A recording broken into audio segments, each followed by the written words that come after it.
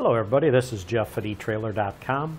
Today we're going to take a look at this Furrion start capacitor for the 15,500 BTU Furrion air conditioner. Now this start capacitor will jumpstart the AC when your campsite or generator doesn't provide enough power. This capacitor will store the energy that will later be used for the next startup. The relay switch on your air conditioner will turn the start capacitor off once the sufficient power has been supplied. This is an easy bolt-on installation.